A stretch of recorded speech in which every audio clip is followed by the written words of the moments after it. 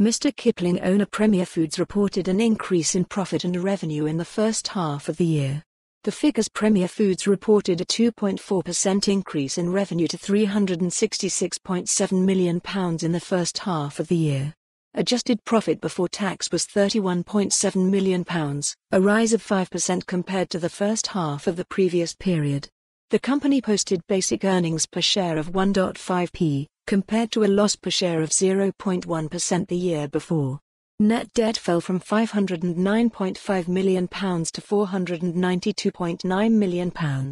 More to followMain image credit, Getty. For more on this story, visit the news article link.